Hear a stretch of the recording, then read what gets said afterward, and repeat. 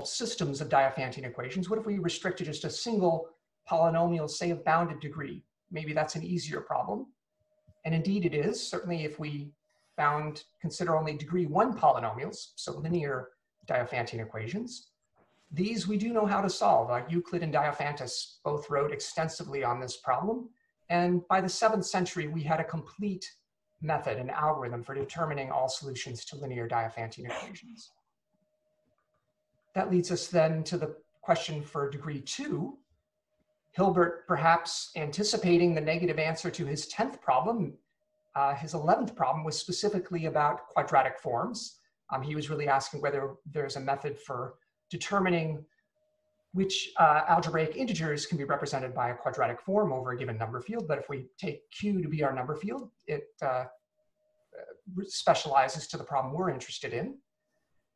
And this is actually a more subtle problem than you might expect. You're probably familiar with the Hausman-Minkowski theorem, which gives us a straightforward way to determine whether a given quadratic form can be represented in the rationals. But this is really a question about integer solutions, and it wasn't fully resolved until 1972 by Siegel, although the case of sums of squares was resolved much earlier. Okay, so we're good when P has degree 1 or P has degree 2. There is an algorithm that can tell us the answer. What about degree 3? So Waring very famously asked about the degree 3 case and many higher degree cases back in the 18th century. And as of today, we have no idea whether there is an algorithm that can answer this question, even for the case of a single polynomial of degree 3, even when it's just 3 variables. Okay, well, so what do we know? What can we say about the degree 3 problem? Well, if we only have 2 variables, so we're given an integer and we want to know, can it be represented as the sum of 2 cubes? This we know how to solve. So let's first consider the question of which prime, suppose K is a prime, which primes can be written as the sum of 2 cubes? And the answer is the prime 2 and all primes of the form 3x squared minus 3x plus 1. I'll show where that comes from in a moment. But I'll note that even in this case, where the answer seems fairly straightforward, there's still an unsolved problem. We expect that there are infinitely many primes of this form, but we don't know that. Just to see where this equation comes from, this comes from the fact that we know we can factor the polynomial x cubed plus y cubed.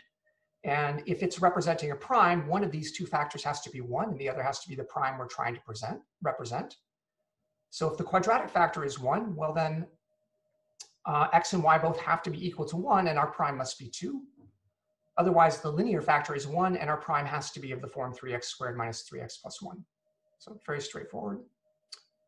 Just as a side note, there are cubic equations that we do know represent infinitely many primes. So Heath-Brown showed in 2001 that there are infinitely many primes of the form x cubed plus 2y cubed.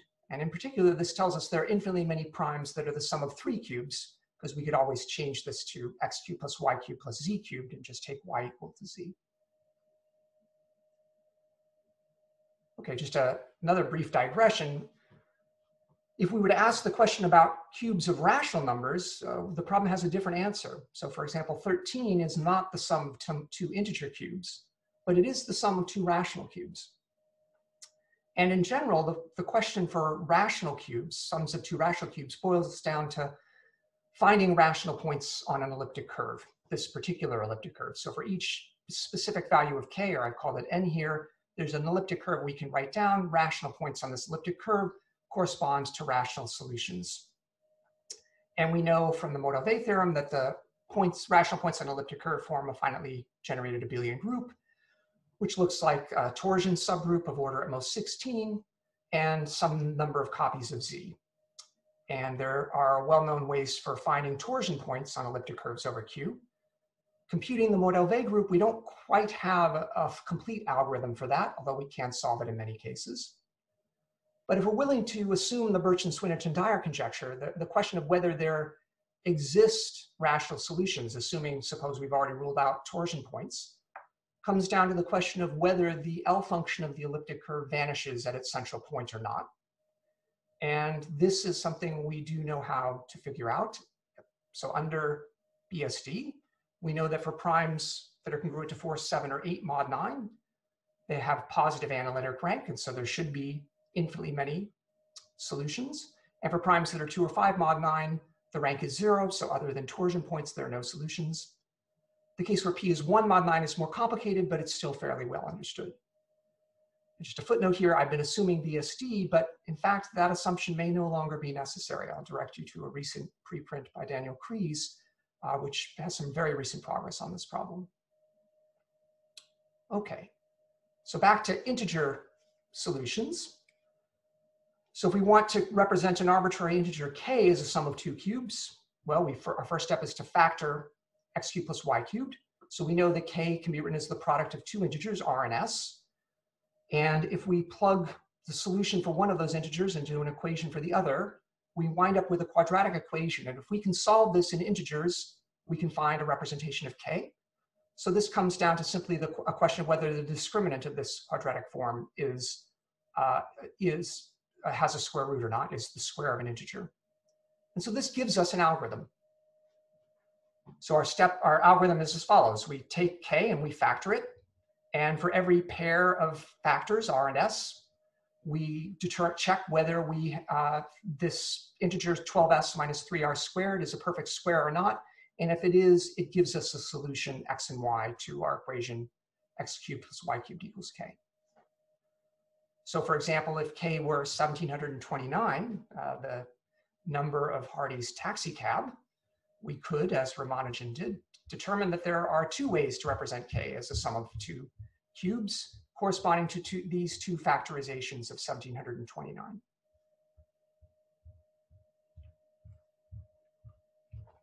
Now, before I get to the main topic of this talk, which is sums of 3 cubes, I want to also consider the case of sums of more than 3 cubes, which turns out to be easier. So there's a straightforward polynomial identity that immediately tells us that every integer can be represented as a sum of 5 cubes in infinitely many ways. So this identity can be turned into a parameterization. Given k, there's a polynomial that we can write down with an integer parameter n. For every value of n we plug in, we get a representation of k as a sum of 5 cubes. There's a more complicated series of identities that can be used to represent k as a sum of 4 cubes, at least when k is not congruent to plus or minus 4 mod 9. And it's conjectured that in general, there should always be infinitely many ways to represent any integer k as a sum of 4 cubes, but this is still open when k is plus or minus 4 mod 9. Okay. So that leads us to the main topic of our discussion today, which is sums of 3 cubes. And the first thing to note is not every integer is the sum of 3 cubes. And this is not true even if we just think of work modulo 9. So the cubes mod 9 are 0 and plus or minus 1. If you add up 3 of those, there's just no way you're ever going to get to 4 or minus 4. So this rules out all integers k which are plus or minus 4 mod 9. So there are infinitely many values of k that are not represented as sums of 3 cubes. And for small values of k, for k is say 0, 1, or 2, we can represent k as a sum of 3 cubes in infinitely many ways. There's explicit parameterizations we can write down. And more generally, if k is of the form m cubed or 2 times m cubed, these parameterizations again yield infinitely many solutions. So for the rest of this talk, we're going to assume k is not plus or minus 4 mod 9, and it's not of the form m cubed or 2m cubed. So that's the sort of the interesting aspect of the problem. I'll just note these parameterizations are not exhaustive. So there are representations of 1 and 2 as sums of 3 cubes that don't necessarily come from these parameterizations. And I'll also note that the rational question is easier. It was known as early as 1825 that every integer can be represented as a sum of 3 rational cubes. And I should also note we can restrict our attention to positive integers. We're ruling out 0. And if k were negative, we could just replace x, y, and z by their negatives and get a solution for the positive value of k. So from now on, k is a positive integer that's not plus or minus 4 mod 9 and not of the form m cubed or 2m cubed. Okay. So much of the work in the 20th century on this problem, representing integers as sums of 3 cubes, was sparked by what was originally really sort of a side casual remark in a paper that Mordell wrote, where he noted that there are 2 easy ways to represent 3 as a sum of 3 cubes. 1 cubed plus 1 cubed plus 1 cubed, or minus 5 cubed plus 4 cubed plus 4 cubed. But then he said he didn't know anything about the existence of any other integer solutions, and it must be very difficult indeed to find out anything about any other solutions. Now, when a mathematician of Mordell's stature throws down the gauntlet by saying how difficult indeed it must be to find solutions, this is great motivation for younger mathematicians striving to make a name for themselves. And so many pursued Mordell's questions, trying to find a representation of 3 as a sum of 3 cubes. And in fact, there are a series of computations I'll talk about in the next slide, work over a 65-year period, searching for an answer to Mordell's question. And up until last year, no solutions were found. However, solutions for lots of other interesting values of k were found. So in this slide, I've sort of tried to summarize in one slide progress on this problem. I won't go through every line on this slide, and I apologize to anyone in the audience whose name should be on this slide but isn't. But please drop me a line, send me an email if I missed something here. So these are searches. Almost all of these are past the first 2 parameterizations, are computer searches that were run looking for solutions where x, y, and z are bounded, are in some box, say bounded by n. They have absolute value at most n. And some of the early solutions, the very first search was done just 2 years after Mordell asked his question, searched for n up to 3,200 and found solutions for quite a few k's below 100.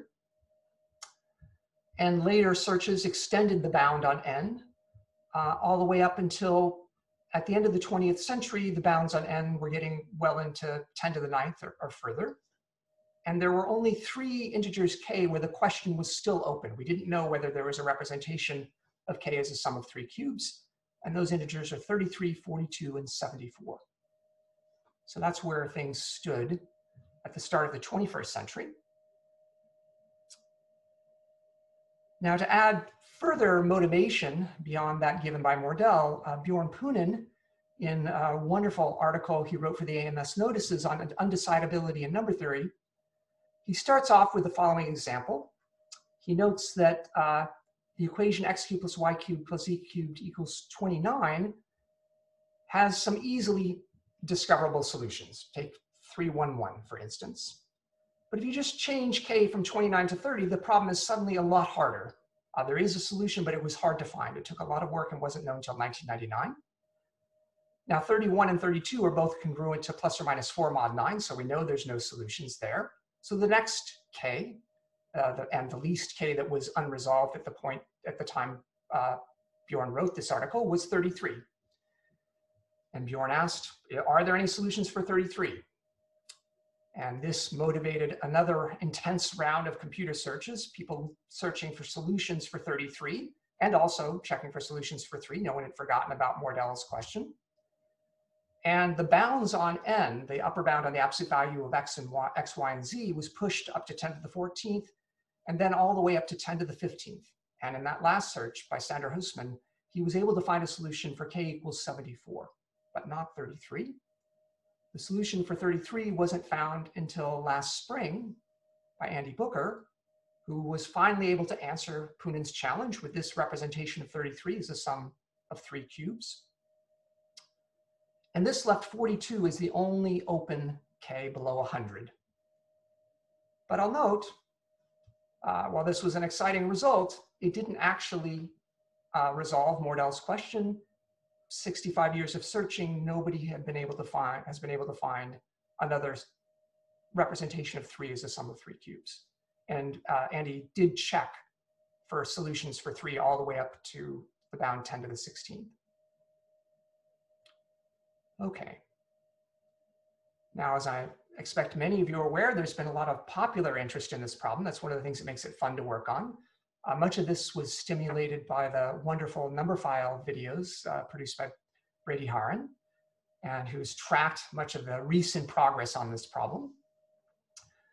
And with Andy's solution for 33, 42 became the new 33. And this even earned Andy an article in the magazine Newsweek, a major periodical here in the US. And I didn't know this at the time, but I found this out about this later on the internet. In that article, Andy actually has the audacity to mention that he's now working with me on trying to find an answer to the last unsolved case below 100, 42. And I'll note that this was a very bold statement for Andy to make at the time, because as we'll see, he had very good reasons to believe that this should be very hard. He had already spent several CPU years of computer time trying to find a solution. He proved there were none, up to 10 to the 16. And he knew that it should take approximately 6,728 times as much work to find more work than he'd already done to find a solution. So that's tens of thousands of CPU years. So he really had no reason to think we were going to be able to solve this problem. But, spoiler alert, we did. You might have, I don't know if you can see my t-shirt, we did find a solution for 42. So all is forgiven. Okay. So why is 42 of particular interest? Well, for science fiction fans, the number 42 plays an important role in the novel Hitchhiker's Guide to the Galaxy by Douglas Adams. And in the book, the main character, Arthur Dent, finds out pretty early on in the book, he finds out why the Earth was created. And the creation story for the Earth involves an alien race that millions of years ago created a self-conscious computer, called Deep Thought. And the first question they asked their computer when they turned it on was to tell them the answer to life, the universe, and everything.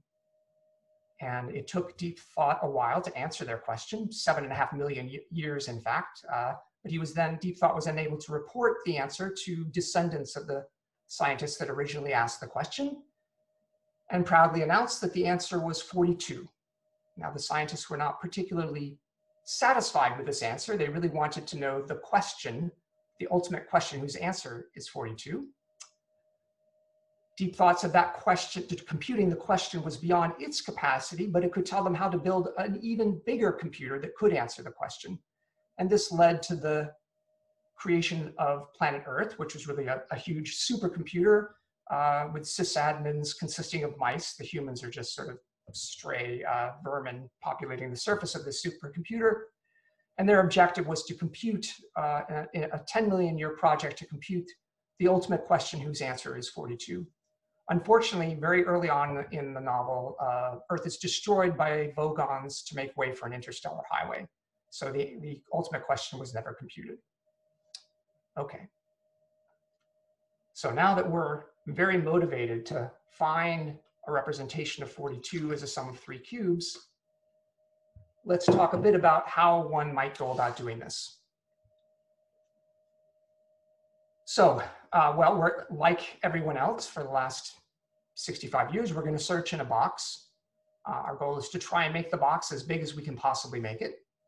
And so you might ask, for a given bound n on the size of our box, this is going to bound the maximum of the absolute values of x, y, and z. How long does it take to search? Well, if you do this naively, really naively, and just try every combination of x, y, and z, this is going to take on the order of n cubed arithmetic operations. Now, it only takes a moment thought to realize that that's not your best bet. You could instead just plug in x and y, compute x cubed plus y cubed minus k, and then ask whether that's the cube of an integer. There are very fast algorithms for doing that. That gets you down to an O of n squared algorithm. But if you think about it for another 5 minutes, you realize that, wait a second, we just saw a few slides ago a way to solve the problem for sums of 2 cubes. And so if we just plug in one value, we're left with a question that can be phrased as, is there a representation of an integer as a sum of 2 cubes? And if we use fast probabilistic methods for factoring integers, we know we can do this in sub-exponential time. So sub-exponential in the logarithm of the number. And that means it's negligible compared to our bound n. So this already gives us a quasi-linear time algorithm. Just plug in one value and run the sum of 2 cubes algorithm. Now, in fact, this is still nowhere near fast enough to get us even up to n at 10 to the 16, in which it had already been checked by Andy Booker. So we need to do something more efficient. And so we're going to instead do as Andy did. We're going to follow an approach suggested by Heath-Brown and his co-authors, which seeks solutions for a particular fixed value of k. In contrast, many of the earlier approaches, in particular, perhaps the most efficient one was proposed by Noam Elkies, which looks for small values, x, y, and z, such that x cubed plus y cubed plus z cubed is small. And this allows you to search for solutions for many values of k simultaneously. So if you want to look for all the solutions for k up to some reasonable number, say 1,000 or 10,000, this is the way to go. But at this point, we've focused on a very specific k or handful of k's. And so there's the Heath-Brown approach is more efficient. And with suitable optimizations, I'll say a bit more about these in a moment, one obtains a heuristic complexity on the order that's not just quasi-linear, but on the order of n times log n, arithmetic operations. And these arithmetic operations involve integers that will fit either in a 64-bit word or an 128-bit register. So these operations are very fast, on the order of a few clock cycles on a modern CPU. Okay. All right, so let's start to drill down into the algorithm a bit.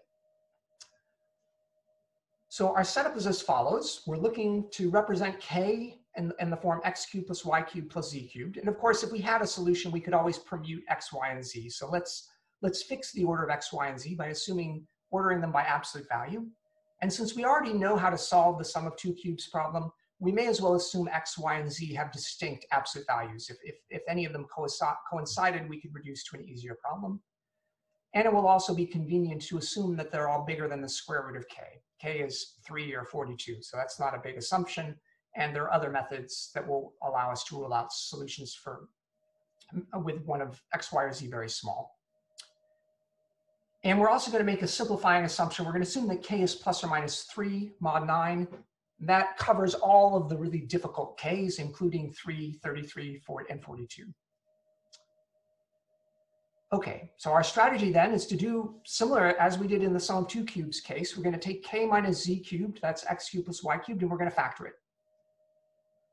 And if we define the integer d to be the absolute value of the sum of x and y, okay, x and y, with our ordering here and our assumption that these are not too small, x and y are going to have to differ in sign. So x plus y could be positive or negative, but its absolute value is a positive integer d. And we know that k minus z cubed has to be 0 mod d, because we have x plus y here. So z is a cube root of k mod d. And this leads to, we can then plug into the quadratic equation that arises from this factorization.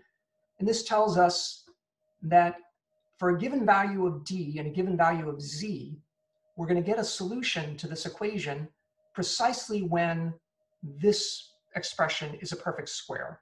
So this corresponds to just solving the quadratic equation. We need the discriminant to be a square. And if it is, we can plug in k, z, and d and get out the values of x and y. So our problem reduces to, for a given value of d and a given value of z, we want to determine when we get this expression here as a perfect square. And one can show that z has to be somewhat bigger, the absolute value of z has to be somewhat bigger than d by a factor that's about close to 4. And it's also convenient to note that d cannot be divisible by 3, and the sign of z is actually determined by d and k. Once we know d mod 3 and k mod 9, we know what the sign of z is. So we don't need to worry too much about this absolute value sign. Okay, so this yields the following strategy. We have some upper bound n. We're going to enumerate all the d's, all the integers d up to slightly below our upper bound, up to alpha n. That's the range that we know. Once, if we take d up to alpha n, we know we're going to hit every z with absolute value bounded by n. And for each pair d and z, we just need to check whether this expression here, which I've denoted 1, is a perfect square. And if it is, we found there is a corresponding solution. In fact, this is guaranteed to find all solutions, not just in the box where the maximum value is bounded by n. we're really only bounding the minimal value because z here is the smallest in absolute value of the three integers x, y, and z. So this search method will yield solutions where even with x and y having absolute values much larger than n, it's only z that needs to be small. Okay.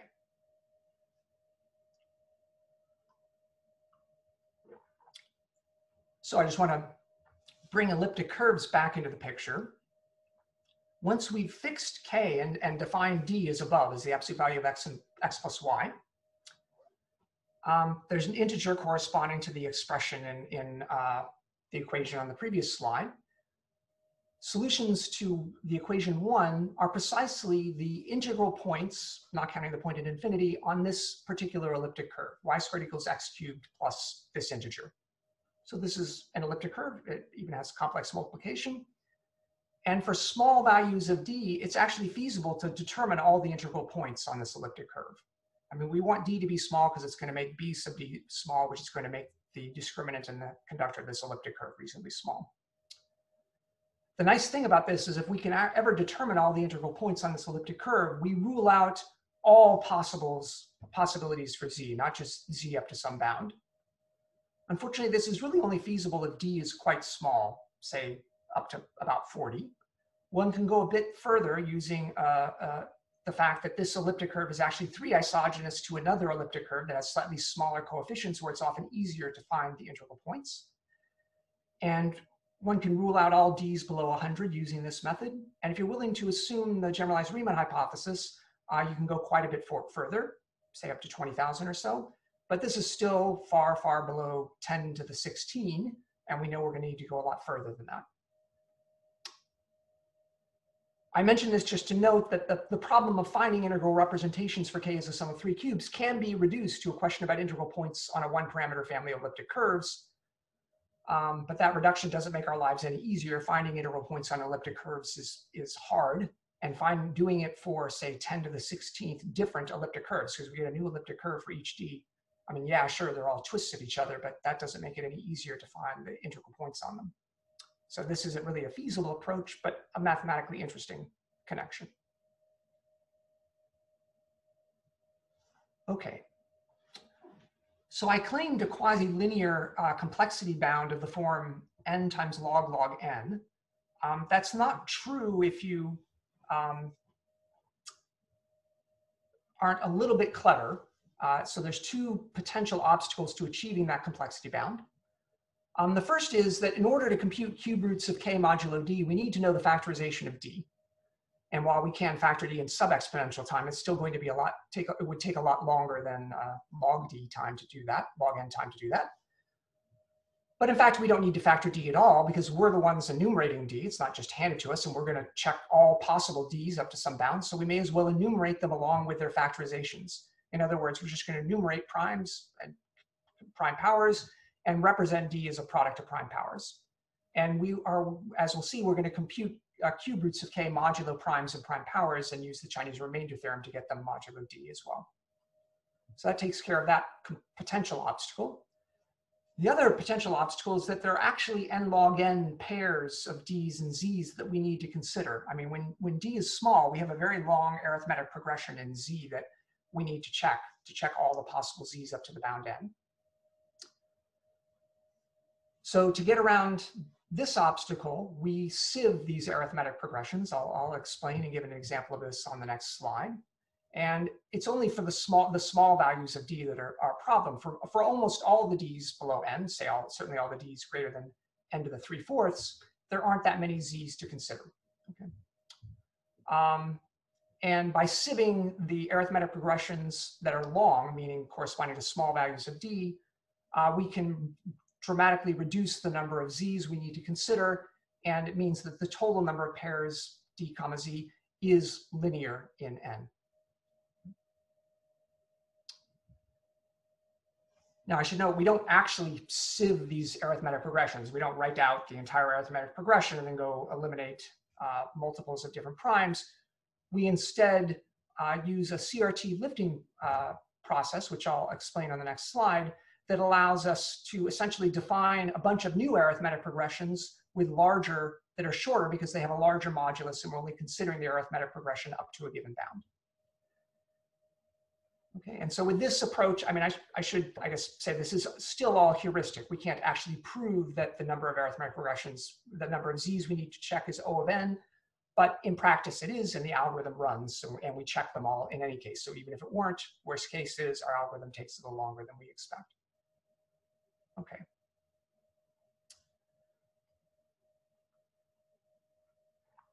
So just a few comments on computing cube roots modulo integers.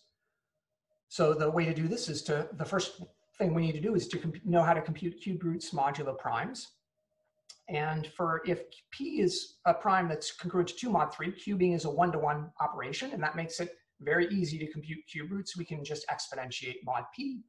And if we use standard binary exponentiation, sometimes known as the Russian peasant method, we square and multiply, we can do this using O of log p multiplications mod p. So this is very quick.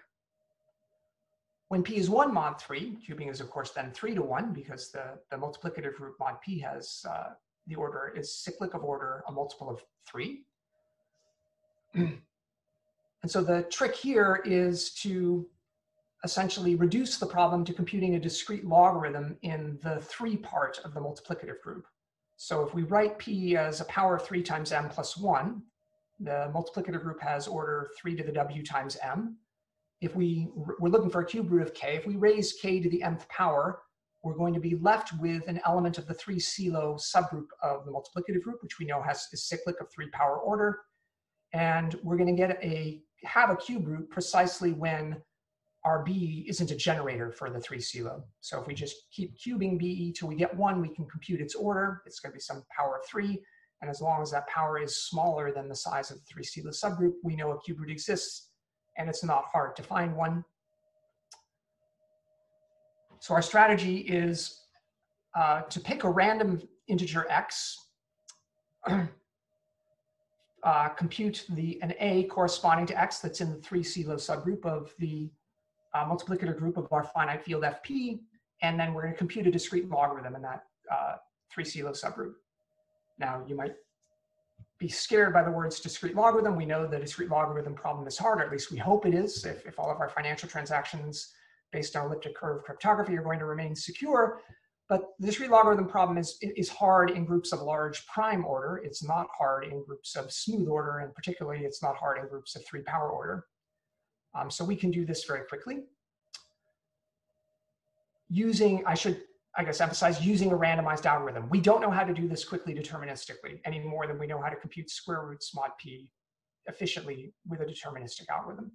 But we're happy to use a randomized algorithm. We're going to be doing this for lots and lots of different primes p, and we know that on average our running time is going to be quite good, not much slower than it is to handle the case where p is 2 mod 3. And once we've figured out exponentiated by m and found our cube root in the 3 CELO, it's then easy to paste them together to get a cube root of k mod p. And of course, there's not just one cube root, there's 3 of them, and the other 2 are obtained by using a cube root of unity, and we know how to compute that inside the multiplicative group of our finite field. So this gives us cube roots mod primes. We can then use Hensel lifting to get cube roots mod prime powers, and the Chinese remainder theorem for getting cube roots of products of prime powers. Okay, so ultimately, in the algorithm that we're running, we essentially will end up spending all of our time computing cube roots mod p. That's where the vast majority of the time in the algorithm is spent, provided we can be very efficient with our Chinese remaindering. So a lot of the actual coding that went into implementing this algorithm was making this part, this CRT process, very fast. Okay. So we use the Chinese remainder theorem to compute cube roots of composite numbers, but we also use it for sieving, as I mentioned on one of the previous slides. So the idea here is we have this expression 1. There's this integer we know needs to be a square if we're going to have any solutions for a given pair d and z. And if it's going to be a square integer, it's also going to be a square modulo every prime. And we can potentially rule out certain residue classes that can't possibly give us a square mod of a certain auxiliary prime. So in this example, let's take k is 33. d is 5. So that would give us a very long arithmetic progression. There are lots of z's we need to check because we're just looking at all the z's that are cube roots of k mod 5. But if we look at this equation, we know a constraint on z mod 2, and if we look at this equation, we get a constraint mod 7. In fact, there's only one residue class that works mod 7. Z has to be 0 mod 7 if we're going to have any hope of making this a square. And we could look at other auxiliary primes, and you can see that this dramatically reduces the number of z's we need to check. I mean, when we started out just with our constraint mod 5, if we want to check all the z's up to 10 to the 16, we have more than 10 to the 15 z's to check. But as we add more and more auxiliary constraints, each of these is going to produce a new set of arithmetic progressions with a larger modulus. And depending how many residue classes we have mod our auxiliary prime, that will multiply the number of arithmetic progressions we need to consider. But at the end of the day, the total number of z's we need to check is reduced in this example by almost a factor of 1,000. And we can also use cubic reciprocity. There are only 14 residue classes modulo 891 that are compatible with cubic reciprocity. And this reduces the number of z's we need to check by another factor of 63. And so in fact, at the end of the day, rather than needing to check something like 10 to the 15th values of z for d equals 5, we only need to check something like 5 times 10 to the 9th. And this can be done in a minute. So this is almost a factor of 1,000,000 improvement.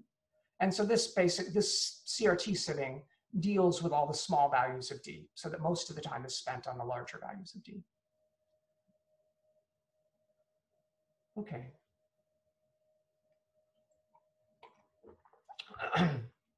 I don't think I want to get too much into the nitty-gritty details of how one implements these algorithms, but I'm sure it'll be familiar to many in the audience. A lot of hand-optimized C code and using Intel intrinsics to let us access, particular assembly language instructions. Modular arithmetic is crucial for making this algorithm fast. And one thing we want to do is avoid doing any more inversions, modular prime than we need to. And there's a standard trick due to Peter Montgomery for batching inversions that allows us to essentially reduce each inversion to something like 3 multiplications. If we have 1,000 inversions to do, we can do that with 3,000 multiplications and 1 inversion rather than 1,000 inversions. There's another method for fast modular arithmetic due to Barrett, which we also use because Montgomery is great. Montgomery representation is great when you're doing lots of operations modulo the same prime. Barrett representation is better when you're doing lots of operations modulo different primes, as we are when we're CRTing things together. I guess the only other thing I'll highlight on this slide is this prime-sieve library, which you can find on GitHub. I'm sort of an old school computational number theorist. I tend to like to write my own code. I mean, I'll use other tools when I can, but if it's not fast enough, I'm almost always inclined to get out my C compiler and see if I can't make it faster. This library is an exception. This is, as we say in Boston, wicked fast. Highly recommended. Okay. Is there anything else I want to note here? Maybe the other thing worth noting is that this search process is easy to parallelize. I mean, we can partition the Ds, and since we're enumerating them in order according to their prime factorizations, it's convenient to partition them according to their largest prime factor. And since there are trillions and trillions of Ds we're considering, it's very easy to chop the work up into lots of pieces. Okay. All right. So now I want to come back to some mathematics and explain the number 6,728 that I mentioned earlier that Andy should have been well aware of and should have given him pause when making any predictions about our ability to find a solution for 42. So there's a conjecture of Heath-Brown that says that we can estimate the number that first off predicts that for any integer k that's not plus or minus 4 mod 9, there should be infinitely many representations of k as a sum of 3 cubes. But those representations are very sparsely distributed. They're not so easy to find. And how sparsely are they distributed? Well, Heath-Brown's conjecture is that you can determine this by taking a product of local densities of solutions. This is an interesting conjecture to make because in the same paper, he also proves that you really shouldn't expect this to work because the corresponding cubic surface actually fails weak approximations. So you don't really a priori have any reason to believe that multiplying local densities is going to give you the right global density. But nevertheless, he makes that conjecture and tells you exactly how to compute these local densities. They're not hard to compute. There's an explicit formula for each prime p. The prime 3 is special, and then there's a factor for the Archimedean prime at infinity. And the conjecture is that if you want to know the number of representations with the absolute values of x, y, and z in some range, say between n1 and n2, it's given by this expression, this product, this infinite product, but this, you only need to know the small value, the sigma p's for primes up to some bound to get a very good estimate of this infinite product. And this tells us that if you take k equals 3, Heath-Brown concluded that you really should expect each new solution to show up only after you increase the range of your interval by a factor of 10 million. And at the time he wrote this article, they hadn't even searched past 2 to the 16th. So they'd gotten nowhere near 10 million. So Heath-Brown answer to why no one had found an answer to Mordell's question was simply, you haven't looked far enough, keep looking. Now people did keep looking, and they went well past 10 to the 17th, 10 to the 7th, and then past 10 to the 14th and didn't find a solution. So you can see here on this table, I'm showing Heath-Brown's predictions, the expected number of solutions. This n naught is sort of the multiplicative factor of how much further you expect to have to go to find the next solution.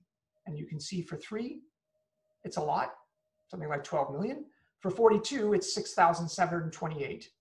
And if you're, and I mean, the prediction, the conjecture is that the distribution of these solutions is following sort of a memoryless Poisson process. So the fact that you've searched up to 10 to the 16 doesn't make it any more likely that you should expect to find another solution right around the corner. You should expect you have to go 6,728 times further. And in the case of 3, you should expect you have to go 12 million times further than 10 to the 16 to find a solution. Now in this table, I'm also comparing the predictions from Heath-Brown's conjecture against data that Standard-Hussman collected for k's between 3 to 100, in fact, for k's from 3 to 1,000 with n up to 10 to the 15. And you can see the numbers match pretty well. It's looking pretty good. Okay. So the search for 42, we implemented and optimized this code, and we ran it on Charity Engine's crowdsourced compute grid of about 500,000 home PCs that are donating, people whose owners donated their compute time to projects like this. Each dot on this graph represents 50 cores. The picture got too dense when I tried to plot every PC. The purple dots are smooth values of D, Ds with no large prime factors. The blue dots are values of D that have a large prime factor, a factor bigger than the square root of the bound. And our bound was 10 to the 17th. We searched up to 10 to the 17th. And this search took about 90 core years. And lo and behold, we did not have to go 6,728 times further. In fact, we found a solution not that much further than Andy's initial search had gone. We only had to go about 12 times further. And here it is. And we also were able to find a solution for 3. What's perhaps notable about the solution we found for 3, again, a priori, we should have expected to have to go a lot further than this. We got quite lucky. But one nice thing about the algorithm we're using, the algorithm that Andy came up with, is that it's only bounding z. X and y are allowed to be a lot bigger, and they are in this example. Whereas Heath-Brown's conjecture is assuming that the absolute values of x, y, and z are all bounded by the integer n. Okay, so that was one thing working in our favor.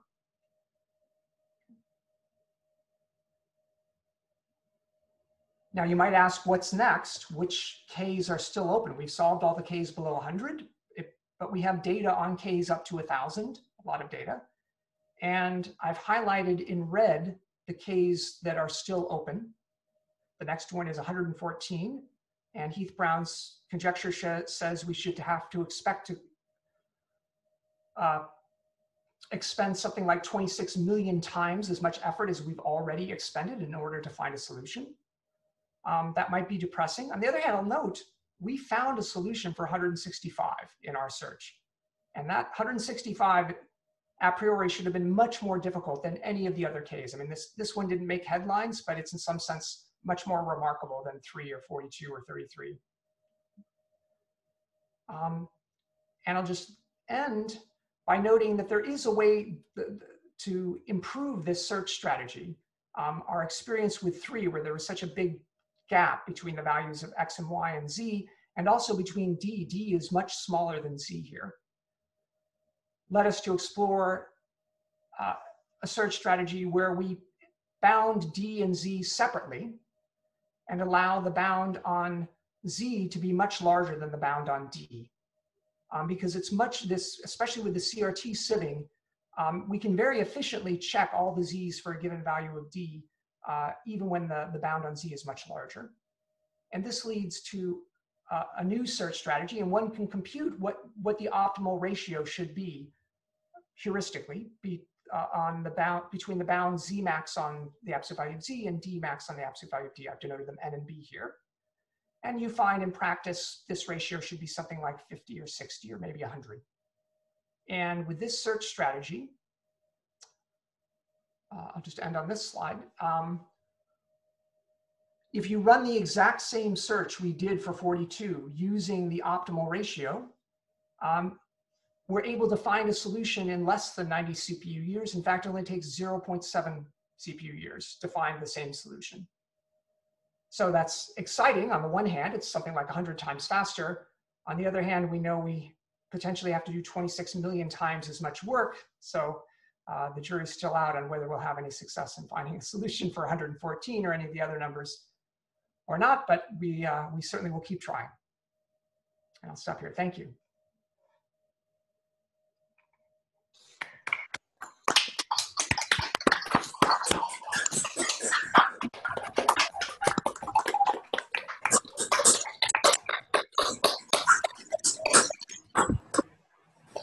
Well, thanks very much, Drew.